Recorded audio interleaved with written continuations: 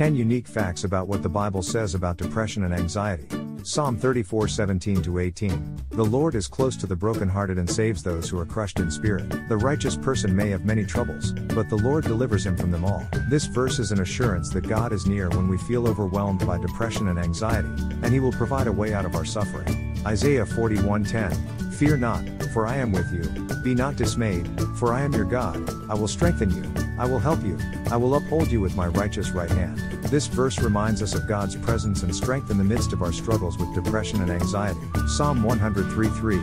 He forgives all your sins and heals all your diseases. This verse reminds us that God is ready to forgive us and to bring healing to our minds and hearts when we are struggling with depression and anxiety. Psalm 34:4.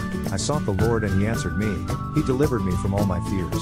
This verse is a reminder that when we turn to God, He will answer us and deliver us from our fears. Psalm 34:18. The Lord is near to the brokenhearted and saves the crushed in spirit. This verse is a reminder that God is closer to us than we can imagine, and He will save us from despair and depression. Psalm 147:3.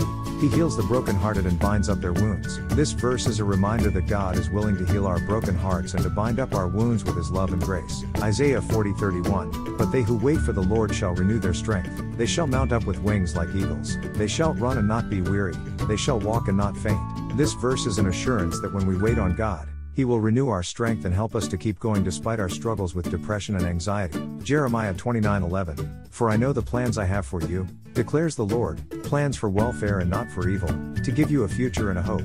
This verse reminds us that God has plans for our lives and He is always working to bring us hope and joy, even in the midst of depression and anxiety.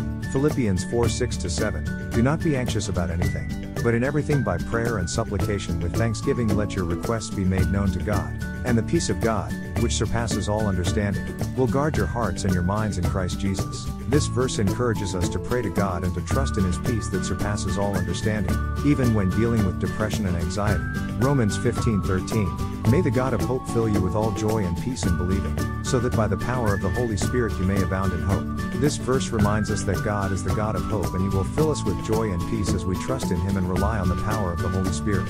Father, grandfather, minister, missionary, deacon, elder, author, welcome to our family. View all posts.